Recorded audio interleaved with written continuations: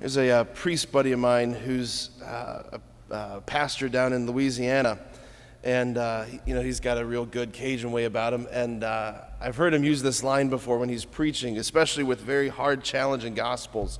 He'll tell his people, if you can't say amen, say ouch. And I'm like, oh, that's a good line. That's good. That's how I felt with this gospel today. I think this gospel is perhaps one of the hardest things that Jesus says in the Gospels. I think it's one of the most challenging things that he places before us, before his disciples. Not just simply this command to be perfect as the Father is perfect, but this command to love our enemies. Not just simply tolerate our enemies, but to love our enemies and to pray for those who persecute us. Because, man, though we love to, though we find pleasure and comfort and identity in doing this, we as Christians, as Jesus' followers, do not get to categorize and other people who we deem as enemies, right? We don't get to label any person or group or people in such a way so as to dismiss them. We don't have that luxury. We don't have that option placed before us. Jesus hasn't given us that option to say, okay, these are the lines. This is where you can say these people are in, those people are out. No, he challenges us not to merely tolerate enemies, but to love them. That's a powerful, powerful thing. And again, if you can't say amen, say ouch. That hurts. That's hard. He challenges us not to merely love those who love us, not to love those who think like us, pray like us, worship like us, vote like us. He challenges us to love those who don't think like us, who don't worship like us, who don't pray like us, who don't vote like us, right? He challenges us to love our enemies. Okay, so what does that mean? Does that mean then that we just simply accept and condone everything that everybody else does? No. Absolutely not. Absolutely not. We don't simply condone and celebrate things that are evil. We don't. We're obliged to abhor evil. Are people in our day and age thinking and doing and supporting and proposing and endorsing ideas that are terrible and evil and just so inimical to human flourishing and freedom? Absolutely. Right? There are people who have terrible ideas for the human family. And are we supposed to just simply, to love them, does that mean we just accept you as you are with your bad ideas? No. No, it doesn't mean that. I know you know that, but it just bears repeating, right? We cannot dismiss them. We cannot hate them. We can hate their ideas. Right? It was St. Paul who says in his letter to the Ephesians that our enemy, our battle is not with flesh and blood, not with any particular person, but it's with principalities and powers. It's a spiritual battle. The enemy is the enemy. And the enemy, yes, has whispered serious lies and deceit and evil into the minds and hearts of many people. But that person is not my enemy. As Thomas Aquinas says, to love is to will the good of the other as other.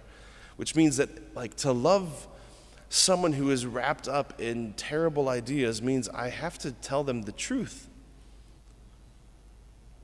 Again, this is where we have to be careful that sometimes I think as Catholics we can wield the truth like a battle axe. It was Pope Benedict who said that it's caritas in veritate, charity in truth, truth and charity. They have to go together. When love is divorced from the truth, it ceases to be love. It just becomes mere sentimentality. And when truth loses love, it just becomes something combative. They both have to come together. So we don't have the luxury as Christians of labeling so as to dismiss anybody. There's nobody that we can point to that Jesus says, okay, fine, yeah, I hate them too. There's nobody. Every person, the most heinous sinner, the most wicked politician, the person advocating the greatest, gravest evil, that person too is a person that Jesus, the Good Shepherd, is running after. He's running after them like he's running after me. And I think we, because of our fallen nature, we tend to think in tribal categories, enemy categories, rival categories. Who's with me, who's against me, who's in, who's out. But this is not how God thinks. I was reminded of that scene in the beginning of the book of Joshua where Joshua was leading the armies of Israel into battle.